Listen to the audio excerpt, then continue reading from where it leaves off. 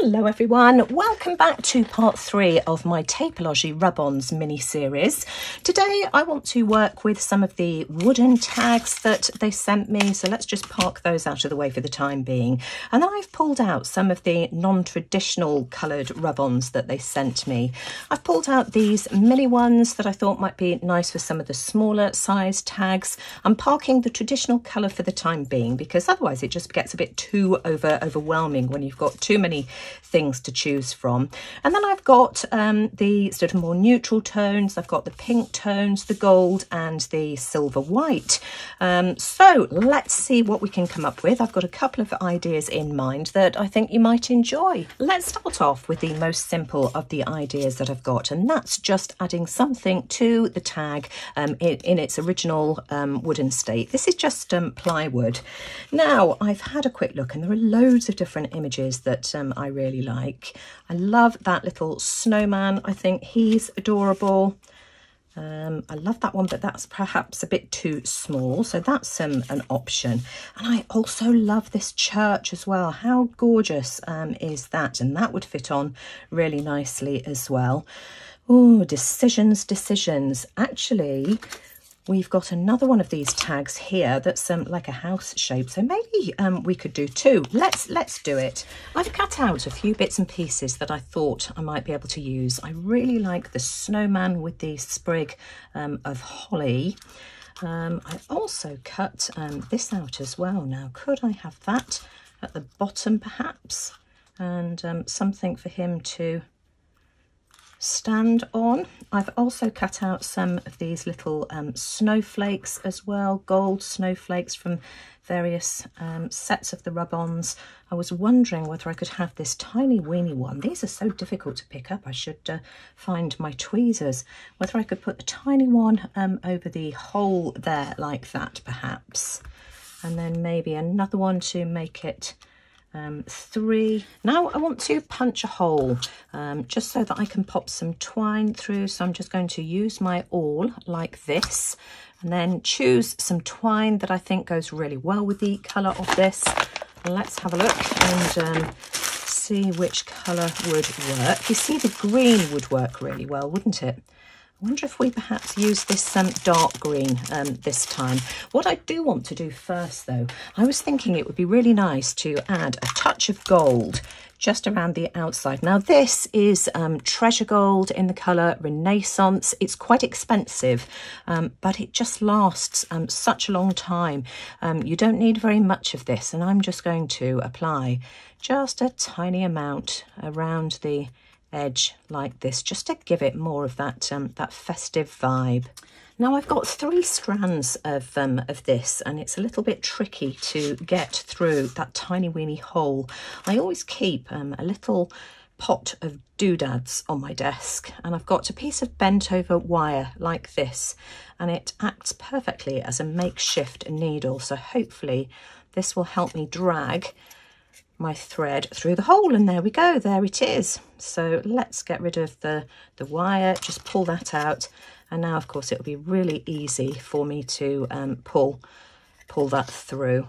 Really like how that looks. And then I'm just going to trim this off at the top so that they're all the same size. I might even make that a little bit shorter. Of course, you could have it so that it's a loop, so that it could be attached to a gift. Do it however you want, but isn't that adorable? Let me just hold it up so that you can see. And the gold on the side has just finished that off really nicely. So let's do the church next. Now for the church, I've already cut the shape out, but I'd like something to try and give it a little bit more height. And I was thinking I could maybe cut out this Christmas tree here. It's narrow enough for it to fit. So I'm thinking my church will go here, and then I can put the pine tree behind it, just to give it a little bit more height. So I'm going to go off and do that now. Let me show you this because this is a little bit tricky. I need to hold my church in place, and then I'm going to have to lift that up so that I can see where I want it to go. I'm not pressing too hard at the moment, just so that I can manoeuvre it around. So that's on, and I'm going to have to rub this off first.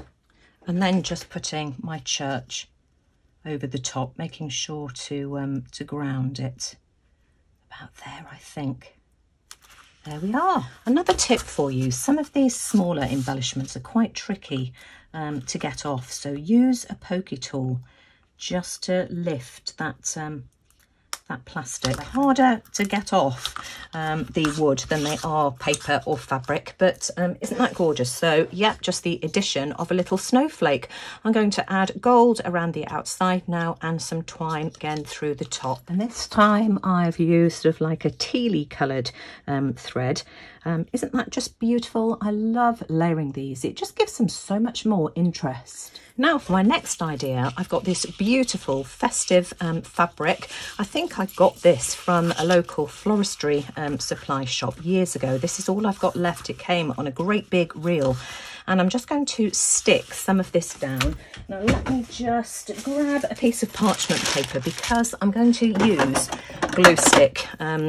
As in the first video I did using fabric, you could use Fabri-Tac if you want to, but I just find it seeps through the fabric and leaves a mark, which I find really unsightly.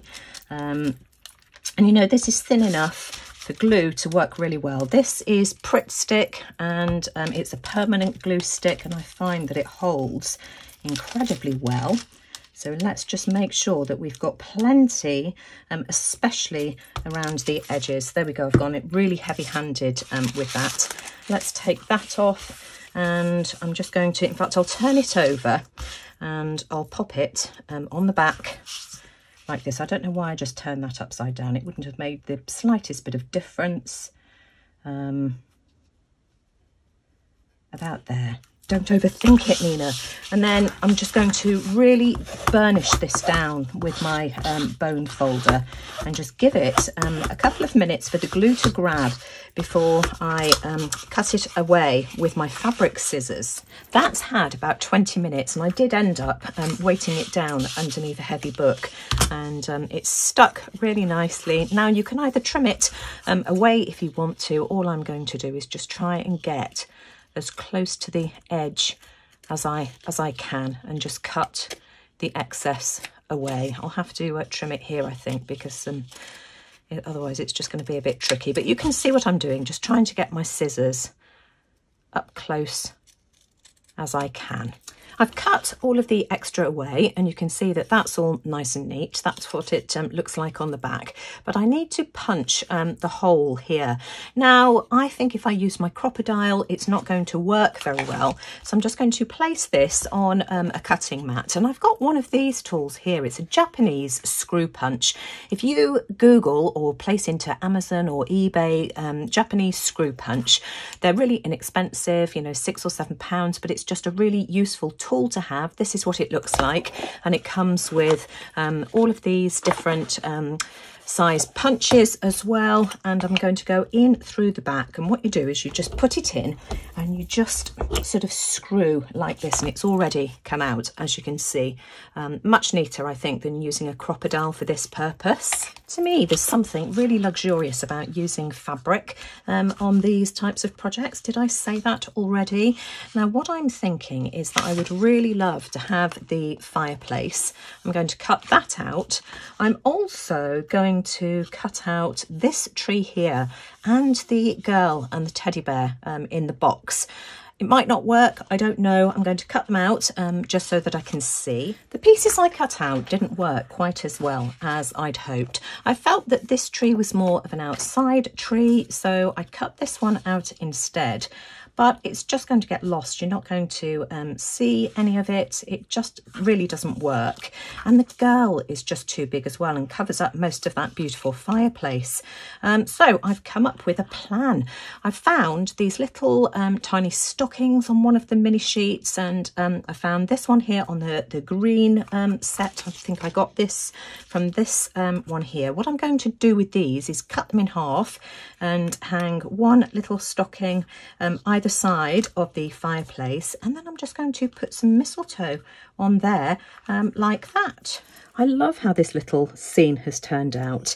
Now, a couple of things I've done. I added some a very small amount of art glitter glue, which I put on a piece of parchment paper and kept dabbing my fingers in, just to act as a fray check around the edges. I've also gone around with the gold again. The back is a bit unsightly. My hands are a bit wet. I've just been off to wipe the extra gold off. But I found this beautiful paper here, and it was in one of the packs that I got from Journal Say. I'll leave the link to this pack in the description box below. So all I'm going to do is find a nice spot for this, about there I think, and I'm just going to glue this paper on the back with a glue stick. I'm going to use my Japanese hole punch again, just to get rid of that excess paper that's underneath. So that's really neat. And then finally, let me just move that out of the way. In fact, actually, I could bring it back. I've got an emery board, and I'm just going to go round the edge of the paper just to make sure that that's nice and tidy. And because I've cut it with my scissors so far, and this will just get rid of any of the excess paper and you know, just make it a much neater finish. Now you could ink around the edges if you wanted to, but I'm just going to leave it be and add my string. Now this time I've chosen gold, so the same trick. I'm just going to pull that through, remove my needle and tie this together, and I just think these make really cute little tags. Now what I'll do this time is perhaps tie a knot in the top, so you know, I could hang this on the tree if I wanted to, or attach it to a gift for the recipient to hang on their tree, and I just think that's absolutely beautiful. What do you think? You just hold it up close so that you can see it. I just think the fabric looks like wallpaper. Just beautiful. Let's do a similar thing using paper. I've got another idea for doing this and incorporating some fabric as well. So I've got my disc. This has come from the same pack that I used for the back of this one here. You get 2 of each design. So I'm going to glue one on the front and one on the back. And as soon as I've done that, I'll be straight back. So this is what it's looking like so far. It's exactly the same on both sides. It's nice and neat. I've gone around the edges again using an emery board. I will add some gold, but not yet, because I want to add some fabric. I've also punched my hole at the top, as you can see. Now I've used another piece of this linen that was sent to me, and I've glued a disc down to it. Now this is just a piece of cardboard that I've cut out using my 2.5-inch circle punch, and I'm just going to carefully and as neatly as I can just cut around the edges. So I've gone around my circle, I've cut as close to the edges as I can, and again I'm just going to go all around with an emery board, which will just give it a little bit of fraying and make it look a little bit more rustic. Let me hold it up. So this is what it's like around the edges. It's got a little bit of a fray on it. So all I need to do now is just choose an image to go on it. And I think it's just got to be the carriage. I just think it's beautiful. So let me cut this out. Isn't that just gorgeous? I love it. Now, before I glue this down, I like the idea of having a ribbon at the top. I thought a lovely velvet ribbon. The only one I've got in my stash is red, and I don't think that goes. But I do have this ribbon here, which I think will go beautifully. So I'm going to attempt to make my own. Now, how do I do this? Let's see if I can remember how to do it. So I'm just crossing over like this, and then I can pull it as tight as I want it, because I don't want it to be too big. That's probably a little bit too big, about there I think. And I'm just going to wrap a piece of string around it, well, a piece of cotton. How does that compare size wise to this one here? I still think that I could go smaller, and I'm just comparing it to the one that I've already got, perhaps a little bit smaller still. And then I've got a piece of blue cotton thread here, and all I'm going to do is just really tightly wrap this around, pulling it really tight, not so tight that of course you snap it. It's fiddly, I'm not going to lie, but in fact actually it might be easier if I just cut. What have I done with my fabric scissors? I think I've put them away. Let's just cut that off. I'm allowing plenty, and so I'm just going to fiddle around with this. It's not very easy to do this on camera, but I'm just pulling it tight. And then I'll tie it in a knot. So I've got my cute little bow and I'm happy with that. Now the ribbon is a little bit too thick to go through here if I double it up. So I've cut it into a point here, and I'm going to see if I can get this to go through that hole. I'll probably need to trim it again. And what I'm thinking here, I don't know how long I want this to be. I'd rather have it longer so that you know, I can trim it down. I'll make it smaller at a later date if I want to. I think that's a little bit too long. And what I'm going to do again is use another piece of this cotton. I ended up with my little bow doubling the cotton over just so that it was a little bit stronger. So I'm going to do the same again here. And in fact, it doesn't really matter which way round I tie it because the front and the back are exactly the same. But I'm just going to tie a knot at the bottom. In fact, actually, this will go on the front because, of course, my bow will cover that up anyway. So I'm going to tie 2 or 3 knots here just to make sure that it doesn't come undone. Here we go. We'll do one more, and then I can attach my other bits and pieces. So let's just cut this off. Try not to cut my ribbon, and then I can cut this off at the right. Oh, excuse me.